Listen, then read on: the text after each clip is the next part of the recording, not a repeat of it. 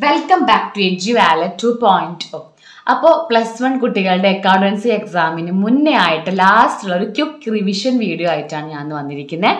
ഈ ഒരു വീഡിയോ എന്ന് പറയുന്നത് നാളെ എക്സാം ആണ്, അതായത് നമ്മുടെ പബ്ലിക് എക്സാം, +1 പബ്ലിക് എക്സാം ആണ് +1 സ്റ്റുഡൻസിന്. അപ്പോൾ അക്കൗണ്ടൻസി എക്സാം എല്ലാം പഠിച്ചു കഴിഞ്ഞ് കുറേ കുട്ടികൾ ഒരുപാട് പഠിച്ചിട്ടുണ്ടാവും, കുറച്ച് കുട്ടികൾ ഒരു എങ്ങനെയൊക്കെയോ നോക്കി വെച്ചിട്ടുണ്ടാവാം. അപ്പം എല്ലാ ചാപ്റ്ററും ഫസ്റ്റ് ചാപ്റ്റർ തൊട്ടിട്ട് നിങ്ങൾക്ക് ഫിനാൻഷ്യൽ സ്റ്റേറ്റ്മെന്റ് കഴിയണത് വരെയുള്ള കംപ്ലീറ്റ് ചാപ്റ്റേഴ്സ് നമുക്ക് ഇല്ലാത്ത ചാപ്റ്റേഴ്സ് എല്ലാം, ഡ്രോപ്പ് ചെയ്ത ചാപ്റ്റേഴ്സ് എല്ലാം ഇൻക്ലൂഡ് ചെയ്തിട്ടില്ല. ബാക്കിയുള്ള എല്ലാ ചാപ്റ്റേഴ്സും വെച്ചിട്ടുള്ള ഒരു ക്വിക്ക് റിവിഷൻ ആണ്. അതായത് പെട്ടെന്നൊന്ന് നമുക്ക് ഓടിച്ചിട്ടൊന്ന് നോക്കി വെക്കാം എല്ലാം. നമ്മൾ +2 ഇതുപോലെ ഒരു വീഡിയോ ഇട്ടിട്ട് അത്യാവശ്യം പേർക്ക് അത് യൂസ്ഫുൾ ആയിരുന്നു. അപ്പം അത് യൂസ്ഫുൾ ആണ് എന്ന് അറിഞ്ഞത് കൊണ്ടാണ് അത് മോർണിംഗിലാണ് നമ്മൾ അപ്ലോഡ് ചെയ്തിട്ടുണ്ടായിരുന്നത്. പക്ഷേ ഈ ഒരു വീഡിയോ ഞാനൊരു 12 മണിക്ക് മുന്നേ ആയിട്ടാണ് അപ്ലോഡ് ചെയ്യുന്നത്. കാരണം അതിന് മുന്നേ ആയിട്ട് പഠിക്കാമല്ലോ, മോർണിംഗിൽ നമുക്ക് 1 മാർക്ക് ക്വസ്റ്റ്യൻസ്. അപ്പോൾ ഈ ഒരു വീഡിയോയിൽ 1 മാർക്ക് ക്വസ്റ്റ്യൻസ് ഞാൻ ഉൾപ്പെടുത്തുന്നില്ല. 1 മാർക്ക് ക്വസ്റ്റ്യൻസിൻ്റെ സെപ്പറേറ്റ് വീഡിയോ ആയിട്ട് നമ്മൾ മോർണിംഗ് സെക്ഷനിൽ അപ്ലോഡ് ചെയ്യാം. അപ്പോൾ നമ്മൾ മോർണിംഗിൽ നിങ്ങൾക്ക് 1 മാർക്ക് നോക്കാം. ഈ ഒരു ബുക്കിലത്തെ 1 മാർക്ക് തന്നെ നമ്മൾ ഇൻക്ലൂഡ് ചെയ്യുന്നുള്ളൂ, കാരണം ഇത് ഒരുപാട് ക്വസ്റ്റ്യൻ പേപ്പേഴ്സ് എല്ലാം ഉള്ള ഒരു ഗൈഡാണ്. ഓക്കെ, അപ്പോൾ നമുക്ക് വീഡിയോയിലേക്ക് കടന്നാലോ. ഫസ്റ്റ് ചാപ്റ്ററിൽ നിന്ന് നമുക്ക് ഐശ്വര്യമായിട്ട് തുടങ്ങാം. നിങ്ങൾ പഠിച്ച കാര്യങ്ങളൊക്കെ ഒന്ന് ഓടിച്ച് പറയാണ്. അപ്പോൾ നിങ്ങൾക്ക് ചിലപ്പോൾ ഒന്നും കൂടി അത് നമ്മുടെ ബ്രെയിനിൽ ഒന്ന് ഉറക്കാനും അതേപോലെ ഓർമ്മ വരാനൊക്കെ ഒന്നുകൂടി ഹെൽപ്ഫുൾ ആണെന്ന് തോന്നുന്നു. അപ്പോൾ നമുക്ക് നമ്മുടെ വീഡിയോയിലേക്ക് ഡയറക്റ്റ് ആയിട്ട് കിടക്കാം. Okay students, first chapter introduction to accounting ആണ്. ഇവിടെ നമ്മൾ മെയിൻ ആയിട്ട് കുറച്ച് തിയറീസ് ആണ് പഠിക്കാനുള്ളത്. എല്ലാ തിയറീസും വളരെ ഇമ്പോർട്ടൻ്റ് ആണ് ഈ ഒരു പാഠത്തിൽ. അതിനൊരു ചെറിയൊരു സമ്മറി ഭാഗമാണ് ആദ്യമായിട്ട്. മീനിങ് ഓഫ് അക്കൗണ്ടിങ് വളരെ ഇമ്പോർട്ടൻ്റ് ആണ്. What you mean by accounting, define accounting, meaning of accounting എല്ലാം ക്വസ്റ്റ്യൻ വരും 2 മാർക്കിന്. നോക്കാം. Accounting is the process of identifying, measuring, recording the business transactions and communicating thereof the required information to the interested users. ഇതിനേക്കാൾ ഒന്നും കൂടി better ആയിട്ടുള്ള definition നമ്മുടെ text ബുക്കിലുള്ള AICPA ആണ്. It's an art of summarizing, recording, classifying, summarizing in a significant manner എന്ന് പറഞ്ഞിട്ടുള്ള ആ ഒരു ഡെഫിനിഷൻ. ദെൻ നമുക്കിവിടെ മെയിൻ ആയിട്ട് പിന്നീട് പഠിക്കാനുള്ളത് ക്വാളിറ്റേറ്റീവ് ക്യാരക്ടറിസ്റ്റിക്സ് ഓഫ് അക്കൗണ്ടിങ് ആണ്. Reliability and understandability, relevance and comparability. Then objectives of accounting, the primary objectives എന്താണ്, medium records of business, profit or loss ആണെന്ന് അറിയാനായിട്ട്, ഫിനാൻഷ്യൽ പൊസിഷൻ എങ്ങനെയെന്ന് അറിയാനായിട്ട്, ദെൻ അവൈലബിൾ യൂസേഴ്സിന് നമ്മുടെ ഇൻഫോർമേഷൻസ് കൊടുക്കാനായിട്ട്, അതൊക്കെയാണ് ഇതിൽ main importance. Features, qualitative features and advantages, then definitions. Then 1 mark questions ആണ്. 1 മാർക്ക് ക്വസ്റ്റ്യൻ നമ്മൾ സെപ്പറേറ്റ് ഒരു വീഡിയോ ചെയ്യുന്നതാണ്.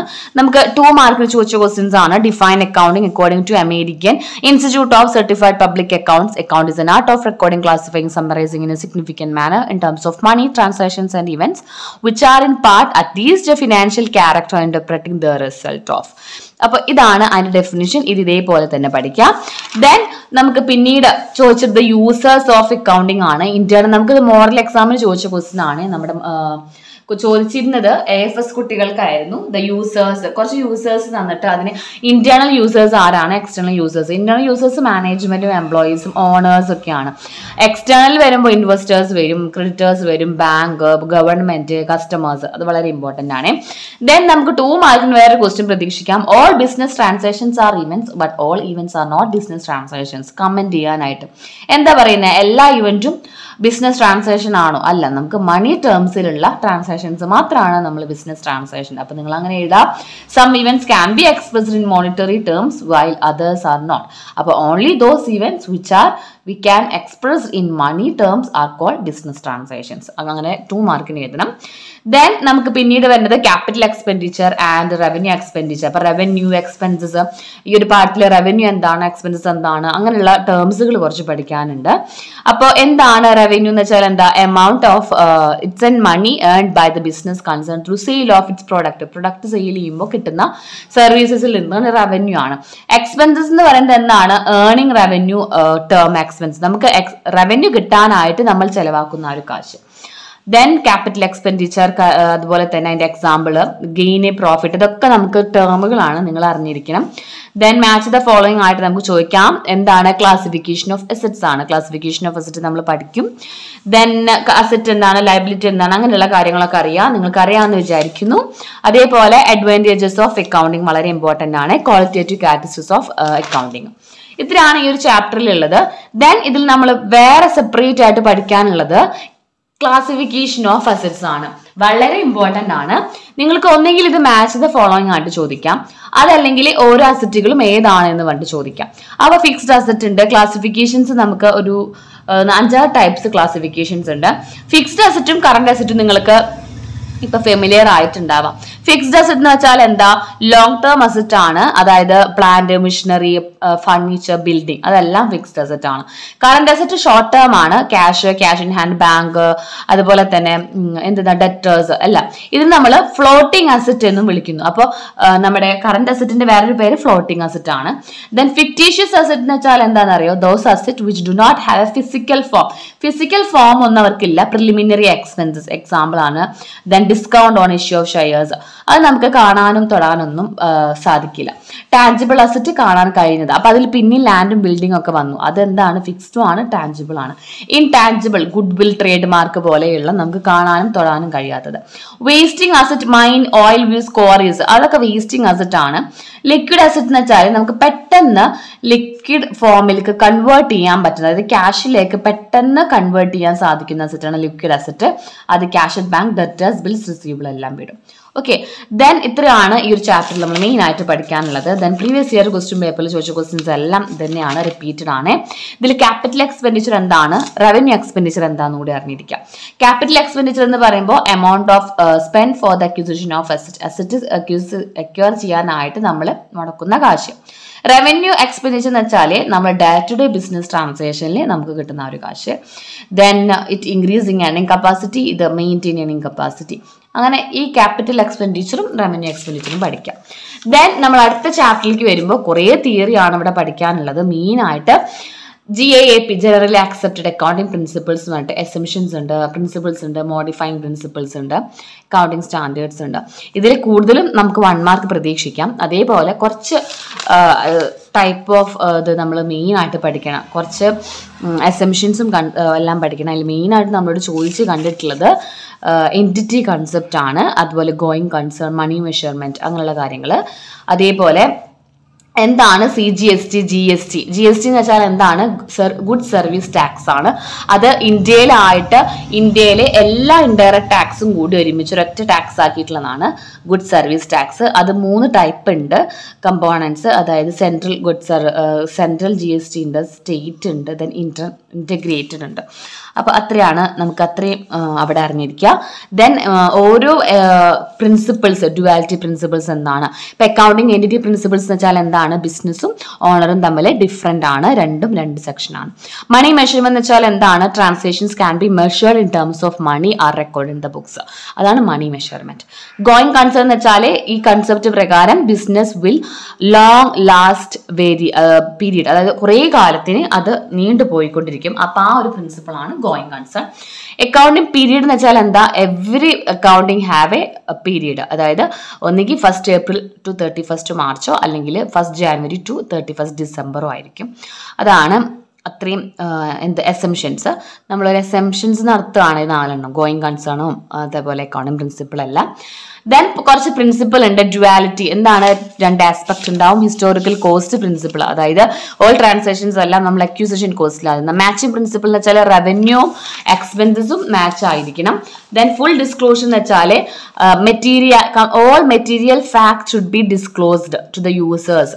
അതാണ് ഫുൾ ഡിസ്ക്ലോഷർ വരുന്നത്. റവന്യൂ റിയലൈസേഷൻ എന്ന് വെച്ചാലുണ്ടെങ്കിൽ റവന്യൂ എപ്പോഴാണ് നമുക്ക് ഏൺ ചെയ്യുന്നത്? സെയിൽ ഓഫ് ഗുഡ്സ് ആണ്. അപ്പൊ ആ ഒരു ടൈം തൊട്ടിട്ട് നമ്മൾ കംപ്ലീറ്റ് കാര്യങ്ങൾ എഴുതിയിരിക്കണം. വെരിഫിയബിൾ ഒബ്ജക്റ്റീവ് എന്ന് വെച്ചാൽ എവിഡൻസ് ഉണ്ടായിരിക്കണം. അതായത് റെസിപ്റ്റോ വൗച്ചേഴ്സ് എന്തെങ്കിലും നമ്മൾ ബിസിനസ് നടത്തുന്നത് എവിഡൻസ് ഉണ്ടായിരിക്കണം. അതാണ് എവിഡൻസ്. ദെൻ അതൊക്കെയാണ് പ്രിൻസിപ്പിൾസ്. ദെൻ കുറെ നമുക്ക് ഇതിലെ എക്സാം കൂടുതലും ചോദിക്കാം. ഒന്നുകിൽ 1 മാർക്ക് ക്വസ്റ്റ്യൻസ് ആയിട്ടോ മാച്ച് ദ ഫോളോയിങ് ആയിട്ടോ ചോദിക്കാം. അല്ലെങ്കിൽ can you identify the type of principle expressed here എന്ന് പറഞ്ഞിട്ട് നമുക്ക് എന്തെങ്കിലും അങ്ങനെയും ചോദിക്കാം. അപ്പൊ നിങ്ങൾ ഓരോന്നും എന്താണെന്ന് അറിഞ്ഞിരിക്കണം. ദെൻ അതേപോലെ മോഡിഫൈങ് പ്രിൻസിപ്പിൾസ് ഉണ്ട്. Cost benefit, consistency, time lines എല്ലാം നമുക്ക് ഇമ്പോർട്ടൻ്റ് ആണ്. ഇതിൽ ഏതാണ് ചോദിക്കാന്ന് വെച്ചാൽ നമുക്ക് പ്രൂഡൻസ് നന്നായി നോക്കിക്കോളാം. പ്രൂഡൻസ് എന്ന് വെച്ചിട്ടുണ്ടെങ്കിൽ എന്താണ്? അക്കൗണ്ടിങ് ഇൻഫോർമേഷൻസ് നമ്മൾ ആന്റിസിപ്പേറ്റഡ് പ്രോഫിറ്റ് മാത്രമല്ല, നമ്മൾ ലോസിനെയും പോസിബിൾ ആണ്. നമ്മൾ ലോസിനെയും ആലോചിച്ചിട്ട് വേണം എന്ത് ചെയ്യാനായിട്ട്, നമ്മുടെ അക്കൗണ്ടിങ് എല്ലാം ചെയ്യാനായിട്ട്. അപ്പോൾ ഫിനാൻഷ്യൽ സ്റ്റേറ്റ്മെന്റ് തയ്യാറാക്കുമ്പോൾ ലോസസിനെയും നമ്മൾ നോക്കണം, അല്ലാതെ ഇൻകം മാത്രം റെക്കഗ്നൈസ് ചെയ്യാൻ പോരാ. അതാണ് കൺസർവേറ്റിസം ഓർ പ്രൂഡൻസ് പ്രിൻസിപ്പിൾ. വളരെ ഇമ്പോർട്ടൻ്റ് ആണ്. അതേ ഒരുപാട് ക്വസ്റ്റ്യൻ പേപ്പറിൽ റിപ്പീറ്റഡ് ആയി കണ്ടിട്ടുണ്ട്. അപ്പോൾ ഇത്രയാണ് രണ്ടാം പാഠം. കുറച്ച് അസംഷൻസും കുറച്ച് പ്രിൻസിപ്പിൾസും കുറച്ച് മോഡിഫൈങ് പ്രിൻസിപ്പിൾസും പഠിച്ചാൽ മതി. ദെൻ അതേപോലെ GST കൂടി നോക്കുക. ദെൻ നമ്മൾ മെയിൻ ചാപ്റ്ററിലേക്ക് കിടക്കുകയാണ്. ഏറ്റവും കൂടുതൽ വെയിറ്റേജ് ഉള്ള ചാപ്റ്റർ ആണ് ജേർണൽ എൻട്രീസിന്റെ ചാപ്റ്റേഴ്സും ഡിഫറെന്റ് ജേർണൽസ് ഉള്ള 2 ചാപ്റ്റേഴ്സും. അപ്പൊ ഈ ഒരു ഭാഗത്ത് നമുക്ക് പറയാനുള്ളത് നമ്മുടെ സോഴ്സ് ഡോക്യുമെന്റ് ആയ ജേർണലിനെ കുറിച്ചിട്ടാണ്. ഇവിടെയാണ് നമ്മൾ റൂള് പഠിക്കുന്നത്, debit credit rule. Asset increase ചെയ്യുക, ഡെബിറ്റ് ചെയ്യുക. അസറ്റ് ഡിക്രീസ് ചെയ്താൽ ക്രെഡിറ്റ് ചെയ്യുക. ലയബിലിറ്റി ഡിക്രീസ് ആയാൽ ഡെബിറ്റ് ചെയ്യുക. ലയബിലിറ്റി കൂടിയാൽ നമ്മൾ ക്രെഡിറ്റ് ചെയ്യുക. അങ്ങനെയുള്ള asset, liability, capital, revenue, expenses ഇതിന്റെ എല്ലാം റൂൾസ് പഠിച്ചിരിക്കണം. നിങ്ങൾക്ക് അറിയാമെന്ന് വിചാരിക്കുന്നു. Then ജേർണലിന്റെ format, date, particulars, LF, debit rupees and credit rupees രണ്ടും ഈക്വൽ ആയിരിക്കണം. ദിസ് ഈസ് ദ ക്രോണോളജിക്കൽ ഓർഡറിൽ എഴുതുന്ന ഒരു ഫസ്റ്റ് നമ്മൾ എഴുതുന്ന ഒരു പ്രൈമറി സ്റ്റേറ്റ്മെന്റ് ആണ് എന്ത്, journal. It's not N account. ഇത് അക്കൗണ്ട് അല്ല, ഒരു സ്റ്റേറ്റ്മെന്റ് ആണ്. ഓക്കെ. ദെൻ ലെഡ്ജർ എന്താണ്? സെക്കൻഡറി സബ്സിഡിയറി ബുക്കാണ്. അതെന്ന് പറയുന്നത് ഫൈനൽ റെക്കോർഡിംഗ് ആണ്. ഫോർമാറ്റ് ഉണ്ട്, 2 സൈഡ് ഉണ്ടായിരിക്കും, 2 എമൗണ്ടുകളും അങ്ങനെയുള്ള ഐറ്റംസ് ആണ്. Format പഠിച്ചിരിക്കുക. Date, particulars, journal folio, amount അതും അതേപോലെ. ദെൻ ഈ ഒരു പാഠത്തിൽ പിന്നീട് നമ്മൾ പഠിക്കേണ്ട single column cash book, double column cash book, then petty cash book ഒക്കെയാണ്. പർച്ചേസസ് ഡേ ബുക്ക് ഒക്കെ എല്ലാം 2 പാഠത്തിലായിട്ട് പഠിക്കുന്നത്. അതിൻ്റെ എല്ലാം ഫോർമാറ്റ് നമ്മൾ അറിഞ്ഞിരിക്കണം. ദെൻ നമ്മൾ ഇനി ജേർണൽസിലേക്ക് കിടക്കുകയാണ്. ജേർണൽ എൻട്രി ഇതൊക്കെ 1 മാർക്ക് ക്വസ്റ്റ്യൻസ് ആണ്. 1 മാർക്ക് നമ്മൾ സെപ്പറേറ്റ് വീഡിയോ ചെയ്യുന്നുണ്ട് മോർണിംഗ് സെക്ഷനിൽ. ദെൻ ഇവിടെ നമ്മൾ ജേർണലൈസിംഗ് ആണ് മെയിൻ ആയിട്ട് പഠിക്കാനുള്ള. അതിന് മുന്നേ നമ്മളൊരു തിയറിയും കൂടി നോക്കുകയാണ്. Difference between journal and ledger വളരെ ഇമ്പോർട്ടൻ്റ് ആണ്. ഡിഫറൻസ് വളരെ കുറവാണ്. നമുക്ക് 2-3 ഡിഫറൻസ് ഉള്ള ഡിഫറൻസ് പഠിക്കാം. ജേർണൽ എന്ന് വെച്ചാൽ it's A book of primary entry ആണ്. ലെഡ്ജർ സെക്കൻഡറി ആണ്. Then all transactions are record in the order of occurrence or chronological order ആണ്. ഇത് അനലിറ്റിക്കൽ ഓർഡർ ആണ്. ഇത് ട്രാൻസാക്ഷൻസ് ഇങ്ങനെ എൻ്റർ ചെയ്യുന്നതിന് നമ്മൾ ജേർണലൈസിംഗ് എന്ന് വിളിക്കുന്നു. ദെൻ ലെഡ്ജറിൽ നമ്മൾ എഴുതുന്നതിനെ പോസ്റ്റിംഗ് എന്ന് വിളിക്കുന്നു. Balancing is not done in the books of original entry. നമ്മൾ ജേർണലിൽ ബാലൻസ് ഒന്നും ചെയ്യില്ല, ലെഡ്ജറിലാണ് നമ്മൾ ബാലൻസ് ചെയ്യുക. അത്രയും ഡിഫറൻസസ് നമ്മളവിടെ പഠിച്ചിരിക്കണം. ദെൻ നമ്മൾ അക്കൗണ്ടിങ് ഇക്വേഷന്റെ ഒരു പ്രോബ്ലം അറിഞ്ഞിരിക്കണം. അക്കൗണ്ടിങ് ഇക്വേഷന്റെ പ്രോബ്ലം വളരെ ഇമ്പോർട്ടൻ്റ് ആണ്. 3-4 മാർക്കിനും 5 മാർക്കിനൊക്കെ ചോദിക്കും. എന്താണ് നമ്മുടെ accounting equation? Assets equal to capital plus liabilities. Transactions ഇവിടെ ചെയ്താൽ ഓരോ ട്രാൻസാക്ഷൻസ് കമ്പൻസറി ബിസിനസ് എന്ന് വെച്ചാൽ നമുക്ക് അസറ്റിലും ഇൻക്രീസ് ആയി ക്യാപിറ്റലിലും കൂടി. അപ്പൊ 2 സൈഡിലും എഫക്ട് ഉണ്ടാവും. 2 സൈഡിൽ എന്ന് വെച്ചാൽ ഏതെങ്കിലും 2 ആസ്പെക്റ്റിൽ നമുക്ക് ഡിഫറൻസ് ഉണ്ടാവും. 2ഉം ഈക്വൽ ആയിരിക്കും. അപ്പൊ ഇതേപോലെ ഓരോന്നും ചെയ്യാനായിട്ട് നിങ്ങൾ പഠിച്ചിട്ടുണ്ടാവും എന്ന് കരുതുന്നു. Okay. Then important special journals ഏതൊക്കെയാണ്? Cash book, double column cash book, purchases day book, sales day book, returns ബുക്കുകൾ, bills receivable ബുക്കുകളെല്ലാം journal proper. Journal proper special ആയിട്ട് പഠിക്കുക. ജേർണൽ പ്രോപ്പർ എന്ന് വെച്ചിട്ടുണ്ടെങ്കിൽ transaction that can not be record in any other journals. വേറെ എവിടെയും എഴുതാൻ കഴിയാത്ത എല്ലാ ഡീറ്റെയിൽസും എഴുതുന്നത് നമ്മൾ ജേർണൽ പ്രോപ്പറിലാണ്. അത്രയും കാര്യങ്ങൾ പഠിക്കുക. ദെൻ ജേർണലൈസേഷൻ അറിയാം എന്ന് വിചാരിക്കുന്നു. Started business with cash account അറ്റഡ് to bank, cash account added to capital.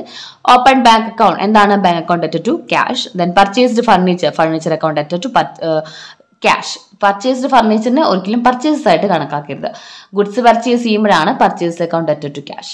അതേപോലെ ഒരു 20 ജേർണൽ എൻട്രീസ് നിങ്ങൾ പഠിച്ചിട്ടുണ്ടാവണം, ഉണ്ടായിരിക്കുമെന്ന് വിചാരിക്കുന്നു. ഇതെല്ലാം ജേർണൽ എൻട്രീസ് ആണ്.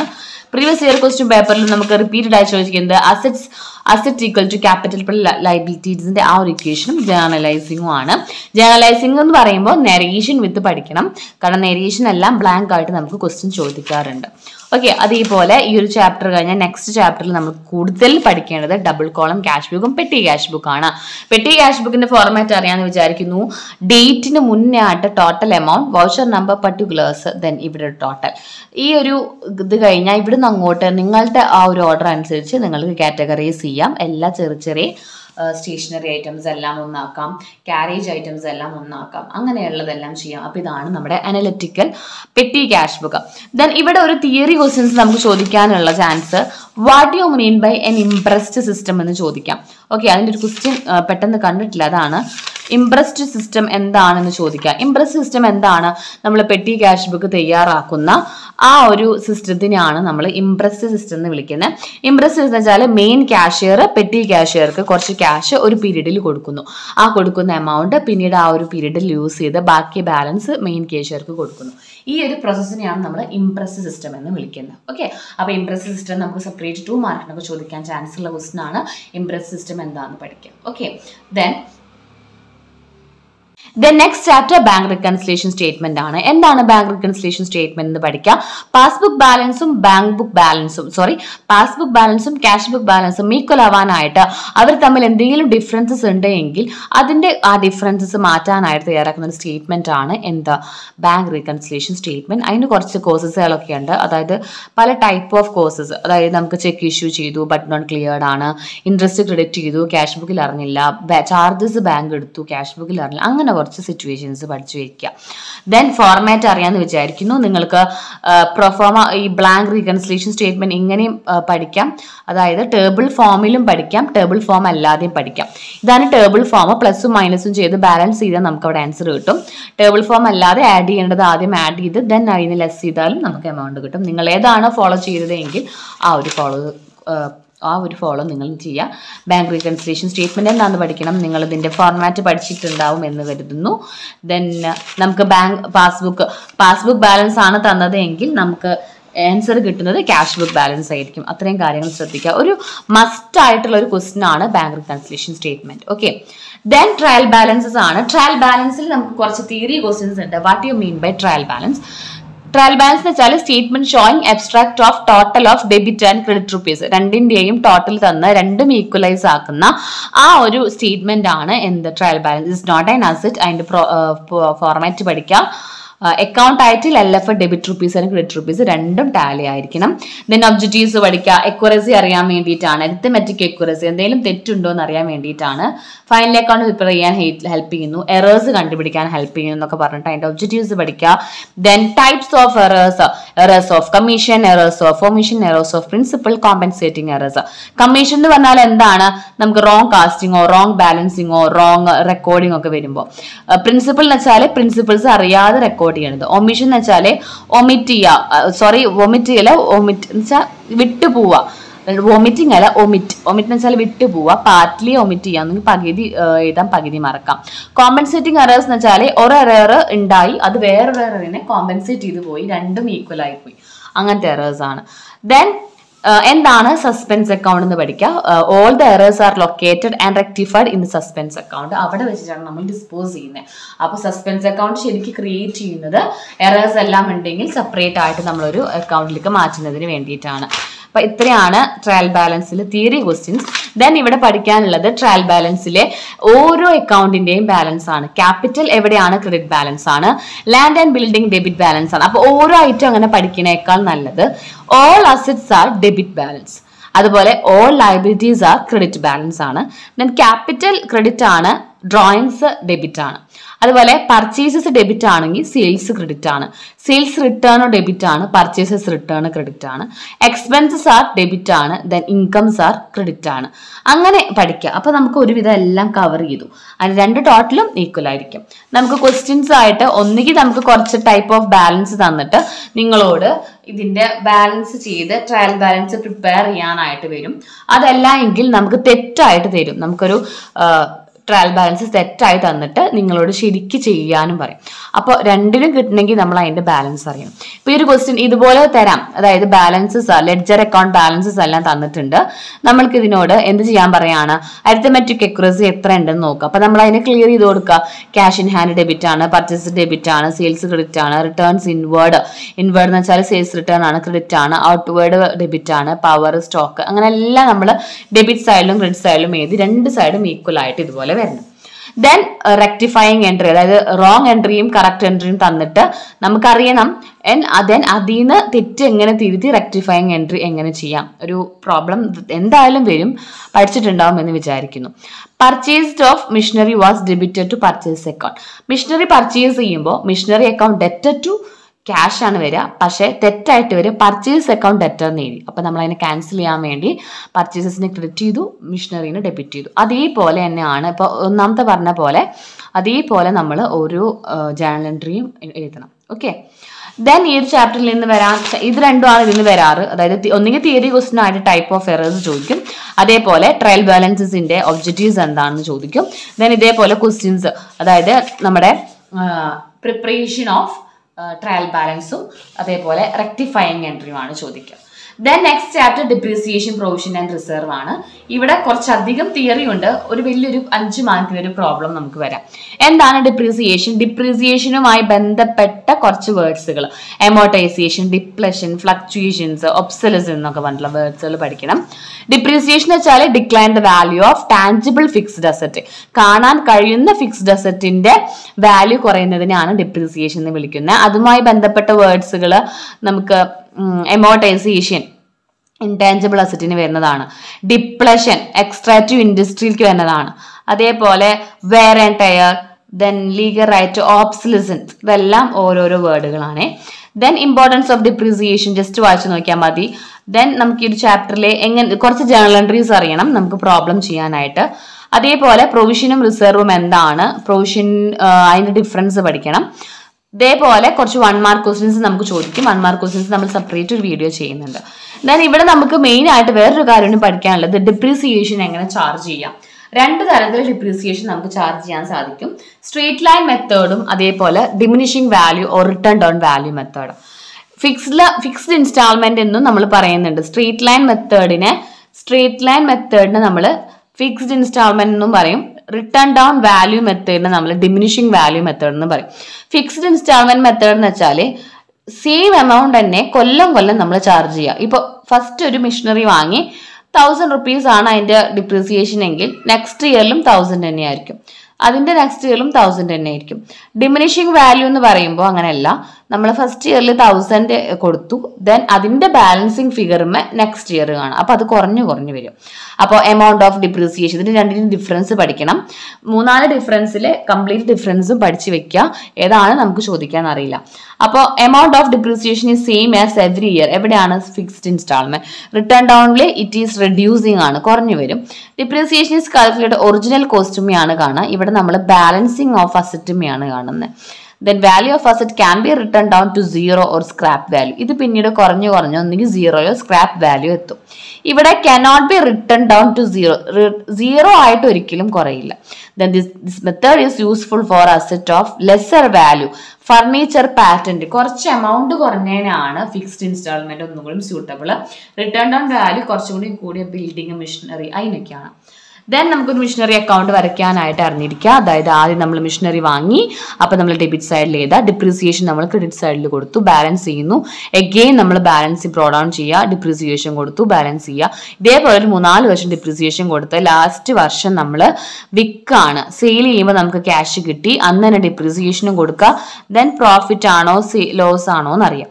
ഇത്രയും കാര്യങ്ങൾ ചെയ്താലാണ് നമുക്കൊരു മിഷനറി അക്കൗണ്ട് 5 മാർക്ക് കിട്ടുന്നത്. ഓക്കെ, അതായത് മിഷനറി വാങ്ങി, ഡിപ്രീസിയേഷൻ കൊടുത്തു, ബാലൻസ് ചെയ്തു. എത്ര വർഷമാണ് ഡിപ്രീസിയേഷൻ അത്രയും വർഷം കൊടുത്തു.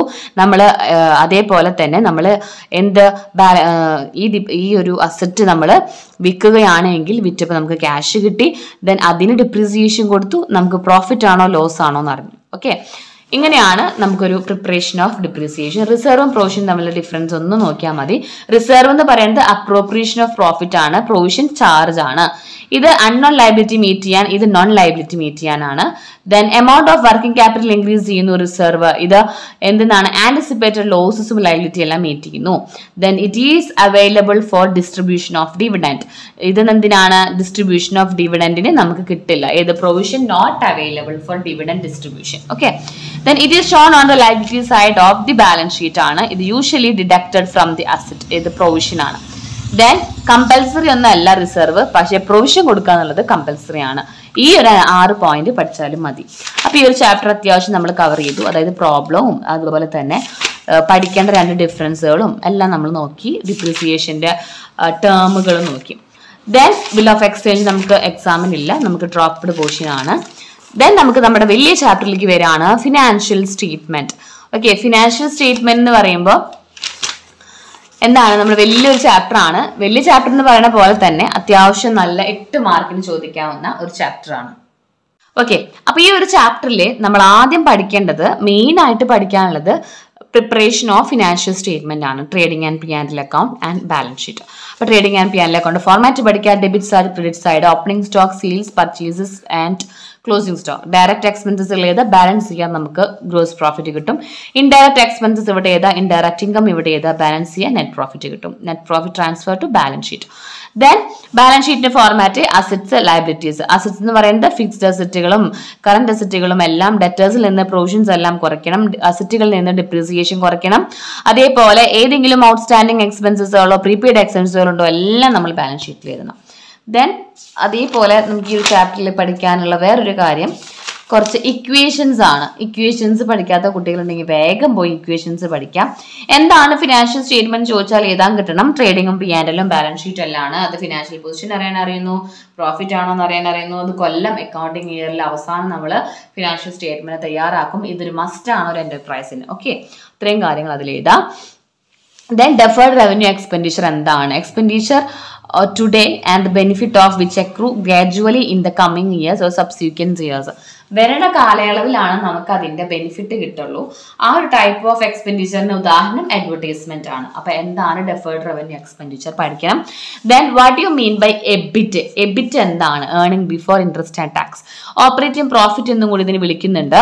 അതായത് profit earned through normal operation of activities, അതിനെയാണ് നമ്മൾ എബിറ്റ് എന്ന് വിളിക്കുന്നത്. ഓപ്പറേറ്റിംഗ് പ്രോഫിറ്റ് കണ്ടുപിടിക്കാൻ ഇക്വേഷൻ പഠിക്കുക. Gross profit minus operating expenses plus operating income, അല്ലെങ്കിൽ net profit plus non operating expenses minus non operating income. ഈ ഇക്വേഷൻസ് പഠിക്കുക. Cost of goods sold equation പഠിക്കുക. Opening stock plus net purchases plus direct expenses minus closing stock. അപ്പൊ തന്നുള്ളതനുസരിച്ചിട്ട് വേണം നിങ്ങൾക്ക് ഇക്വേഷൻസിൽ ഇട്ട് കൊടുക്കാനായിട്ട്. Then ഈ ഒരു ചാപ്റ്ററിൽ മെയിൻ ആയിട്ട് നമ്മൾ പഠിക്കാനുള്ളത് ഫൈനൽ അക്കൗണ്ട് തന്നെയാണ്. ഫൈനൽ അക്കൗണ്ടിൽ സെപ്പറേറ്റ് നമ്മളൊരു വീഡിയോ ചെയ്തിട്ടുണ്ടായിരുന്നു. ഒരു പ്രോബ്ലം വിത്ത് അഡ്ജസ്റ്റ്മെന്റ്സ് ആണ് നമ്മൾ ചെയ്തിരുന്നത്. അപ്പൊ ഇതിൽ മെയിൻ ആയിട്ട് ഈ ഒരു പാർട്ടിൽ ഞാൻ തിയറിയെ പറയുന്നുള്ളൂ. ദെൻ ഗ്രൂപ്പിംഗും മാർഷലിംഗും എന്താന്ന് പഠിക്കാം. ഗ്രൂപ്പിംഗ് എന്ന് വെച്ചാൽ എന്താണ്? The term grouping means putting together the items of similar nature. അസറ്റിനെല്ലാം ഒരുമിപ്പിക്കുന്നു, ലയബിലിറ്റിനെല്ലാം ഒരുമിപ്പിക്കുന്നു. അപ്പൊ അതെന്താണ്? ഒരു ഗ്രൂപ്പിംഗ് ആണ്. മാർഷലിംഗ് എന്താ? Marshalling denote the order in which the asset and liabilities are shown in balance sheet. Balance ഷീറ്റിൽ ഏത് ഓർഡറിലാണ് അസറ്റ് കാണുന്നത്, ഏത് ഓർഡറിലാണ് ലയബിലിറ്റി കാണുന്നത്. അതായത് നമ്മൾ അസറ്റുകൾ എഴുതുമ്പോൾ ക്യാഷ് ആദ്യം എഴുതും, ബാങ്ക് ആദ്യം എഴുതും. അപ്പോൾ ഷോർട്ട് ടേം ലിക്വിഡിറ്റി ഉള്ളത്, അതായത് കുറച്ച് പൈസയുടെ ഒക്കെ നമ്മൾ ആദ്യം എഴുതി, കൂടുതൽ പൈസയുടെ നമ്മൾ ലാസ്റ്റ് എഴുതി അല്ലേ. അപ്പൊ അത് ഏത് ഓർഡറാ? In the order of liquidity എന്നാണ് പറയുന്നത്. അതേപോലെ നേരെ ഓപ്പോസിറ്റ് എഴുതാം. നല്ല കാശുള്ള അസറ്റ് ആദ്യം എഴുതാം, അത് in the order of permanence. അപ്പൊ ഏത് ഓർഡറിലാണോ എഴുതുന്നത് ആ ഒരു എഴുതുന്നതിനെ നമ്മൾ മാർഷലിംഗ് എന്ന് വിളിക്കുന്നു. അപ്പൊ മാർഷലിംഗും ഗ്രൂപ്പിംഗും എന്താണെന്ന് പഠിച്ചിരിക്കണം. ദെൻ ഈ ഒരു പാഠത്തിൽ പഠിക്കാനുള്ള വേറൊരു കാര്യം ജേണൽ എൻട്രീസ് ഓഫ് അഡ്ജസ്റ്റ്മെന്റ്സ് ആണ്. കുറച്ച് അഡ്ജസ്റ്റ്മെന്റ്സിന്റെ ജേണൽ എൻട്രീസ് എഴുതാനായിട്ട് ക്വസ്റ്റ്യൻ വരും. അപ്പൊ ഈ ഒരു പാഠത്തിൽ നമുക്ക് ഒരുപാട് ക്വസ്റ്റ്യൻസ് പ്രതീക്ഷിക്കാം. എന്തൊക്കെ പ്രതീക്ഷിക്കുക? ഇതുപോലെ ഓപ്പറേറ്റിംഗ് പ്രോഫിറ്റ്, ഗ്രോസിംഗ് പ്രോഫിറ്റ് എല്ലാം കണ്ടുപിടിക്കാനുള്ള ഇക്വേഷൻ തന്നിട്ടുള്ള ചെയ്യാം. ദെൻ ഫൈനൽ ഡെഫിനറ്റ് ആയിട്ട് ഫൈനൽ അക്കൗണ്ട്സ് പ്രതീക്ഷിക്കാം. ദെൻ തിയറി ക്വസ്റ്റ്യൻസ് പ്രതീക്ഷിക്കാം. ഒപ്പം തന്നെ ജേണൽ എൻട്രീസ് ഓഫ് എന്താ നമ്മുടെ അഡ്ജസ്റ്റ്മെന്റ്സിന്റെ നമ്മൾക്കൊരു 10-12 അഡ്ജസ്റ്റ്മെന്റ്സ് ഉണ്ട്. അതിൽ 6 അഡ്ജസ്റ്റ്മെന്റിൽ നിങ്ങൾ മസ്റ്റ് ആയിട്ട് പഠിക്കണം. ഓക്കെ, അപ്പൊ ഞാനിവിടെ നിങ്ങൾ പഠിക്കേണ്ട അഡ്ജസ്റ്റ്മെന്റിന്റെ എൻട്രിയും എവിടെയാണ് എഴുതാന്നുള്ളതും പറഞ്ഞുതരാം. ഫസ്റ്റ് വൺ ക്ലോസിംഗ് സ്റ്റോക്ക് ആണ്. ക്ലോസിംഗ് സ്റ്റോക്കിന്റെ എൻട്രി വരിക closing stock account debt to trading account. Trading അക്കൗണ്ടിലെ നമ്മൾ ക്രെഡിറ്റ് സൈഡിലാണ് നമ്മൾ എഴുതുന്നത്. ട്രേഡിംഗ് അക്കൗണ്ടിലെ ക്രെഡിറ്റ് സൈഡിലാണ് നമ്മൾ എഴുതുന്നത്. ദെൻ ഇത് നമ്മൾ അസറ്റ് സൈഡിൽ എവിടെ ബാലൻസ് ഷീറ്റിൽ അസറ്റ് സൈഡിലും എഴുതും. ഓക്കെ, ദെൻ നെക്സ്റ്റ് വൺ ആണ് ഔട്ട്സ്റ്റാൻഡിംഗ്. ഔട്ട്സ്റ്റാൻഡിംഗ് എക്സ്പെൻസസിന്റെ എൻട്രി വരിക expense account debt to outstanding expenses. ഇപ്പോൾ ഔട്ട്സ്റ്റാൻഡിംഗ് റെന്റ് ആണെങ്കിൽ rent account debt to outstanding rent. അങ്ങനെ ദെൻ ഇത് എവിടെ നമ്മൾ ഏതാണ് എക്സ്പെൻസസ് അതിന്റെ കൂടെ ആഡ് ചെയ്യും. എവിടെ ഡെബിറ്റ് സൈഡിൽ P&L ആഡ് ചെയ്യും. ഇത് P&L സൈഡാണ്, ഇത് അസറ്റ് സൈഡാണ്. അസറ്റ് സൈഡിൽ നമ്മൾ എവിടെ എഴുതും? ലയബിലിറ്റി സൈഡിൽ നമുക്കൊരു ബാധ്യതയാണ് അല്ലെ. Then prepaid expenses. Prepaid expenses account debt to expenses. അതായത് പ്രീപെയ്ഡ് റെന്റ് ആണെങ്കിൽ prepaid rent account debt to rent. അങ്ങനെയാണ് എഴുതുക. ഇത് നമ്മൾ ഡിഡക്ട് ചെയ്യാണ് ചെയ്യുക. ദ കൺസേൺഡ് എക്സ്പെൻസസ് ഏതാണോ അതിൽ നിന്ന് കുറയ്ക്കും P&L. ദെൻ നമ്മൾ അസറ്റ് സൈഡിലാണ് എഴുതുന്നത്. Then income received in income earn but not received, കിട്ടാനായിട്ടുണ്ട് കിട്ടിയിട്ടില്ല. അപ്പൊ accrued income account അറ്റഡ് to income, അത് accrued interest account അറ്റഡ് to interest. അതേപോലെ അത് നമ്മൾ റെസ്പെക്റ്റീവ് ഇൻകത്തിന്റെ കൂടെ ക്രെഡിറ്റ് സൈഡിൽ ആഡ് ചെയ്യും. ഇത് നമ്മൾ അസറ്റ് സൈഡിലാണ് എഴുതുന്നത്. Then income received in advance, liability ആണ്, അതുകൊണ്ട് income account അറ്റഡ് to income received in advance. അത് നമ്മൾ റെസ്പെക്റ്റീവ് ഇൻകത്തിൽ നിന്നും ഡിഡക്ട് ചെയ്യുന്നു, ക്രെഡിറ്റ് സൈഡിൽ നമ്മൾ ലയബിലിറ്റി സൈഡിൽ എഴുതുന്നു. ഡിപ്രീസിയേഷൻ അക്കൗണ്ട് അറ്റഡ് ടു അസറ്റ് ആണ്, ഡെബിറ്റ് സൈഡിൽ നമ്മൾ എഴുതുന്നു deducted from the assets in balance sheet. Then provision for bad and doubtful debts, അത് profit and loss account അറ്റഡ് to provision, നമ്മൾ P&L അക്കൗണ്ട് ഡെബിറ്റ് സൈഡിലാണ് എഴുതുന്നത്. ദെൻ ഇത് നമ്മൾ ഡെറ്റേഴ്സിൽ നിന്ന് കുറയ്ക്കും. അതേപോലെ provision for discount on ഡെറ്റേഴ്സും same തന്നെയാണ് നമ്മൾ ചെയ്യുന്നത്. Managers commission account അറ്റഡ് to outstanding commission, അത് ഡെബിറ്റ് സൈഡിൽ എഴുതും, shown on the liability side. Then interest on capital account attached to capital, shown on debit side and addition to the capital.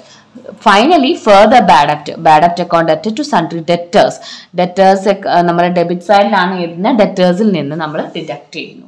ഇതൊരു 10-11 ഇതിലൊരു 8 എണ്ണത്തിന്റെ elementary ഇപ്പൊ തന്നെ പഠിക്കാം. ഓക്കെ, അപ്പൊ ഇത്രയേ ഉള്ളൂ നമ്മുടെ ഫിനാൻഷ്യൽ സ്റ്റേറ്റ്മെന്റിന്റെ എല്ലാം നമ്മളൊന്ന് കവർ ചെയ്തു. അപ്പൊ ഇത്രയേ ഉള്ളൂ നമ്മുടെ ഫിനാൻഷ്യൽ സ്റ്റേറ്റ്മെന്റ്. അതേപോലെ കംപ്ലീറ്റ് അക്കൗണ്ടിങ്, അതായത് അക്കൗണ്ടൻസിയുടെ +1 നമ്മളൊന്ന് ഓടിച്ചിട്ട് വിട്ടിട്ട് പഠിച്ചിട്ടാണ്. ഇനി ഇതിൽ പറഞ്ഞിട്ട് നിങ്ങൾ നോക്കാത്ത ക്വസ്റ്റ്യൻസ് ഉണ്ടെങ്കിൽ എത്രയും വേഗം ഒന്ന് നോക്കുക, പഠിക്കാത്ത കുട്ടികൾ എത്രയും വേഗം ഒന്ന് പഠിക്കുക. നമ്മൾ 1 മാർക്ക് ക്വസ്റ്റ്യൻസ് സെപ്പറേറ്റ് വീഡിയോ ചെയ്യുന്നതാണ്. അപ്പോൾ ആ ഒരു വീഡിയോ നമ്മൾ മോർണിംഗ് സെക്ഷനിൽ പബ്ലിഷ് ചെയ്യുന്നതാണ്. ഓക്കെ, ഒരു 5 o'clock പബ്ലിഷ് ചെയ്യും. നിങ്ങളൊന്ന് ഓടിച്ച് വിട്ട് നോക്കിയാലും മതി. ഓക്കെ, അപ്പോൾ എല്ലാ കുട്ടികളും മാക്സിമം നന്നായിട്ട് നിങ്ങൾ എഫേർട്ട് കൊണ്ടുവരിക. ഇമ്പ്രൂവ്മെൻ്റ് എന്നുള്ള ആ ഒരു മൈൻഡ് നിങ്ങൾ അതിന് കളയണം. അപ്പോൾ എല്ലാവർക്കും വീഡിയോ ഹെൽപ്ഫുൾ ആയി എന്ന് കരുതുന്നു. ഹെൽപ്ഫുൾ ആയി എങ്കിൽ ലൈക്ക് ചെയ്യുക, ഷെയർ ചെയ്യുക, സബ്സ്ക്രൈബ് ചെയ്യുക, മാക്സിമം സപ്പോർട്ട് ചെയ്യുക. Okay students, thank you.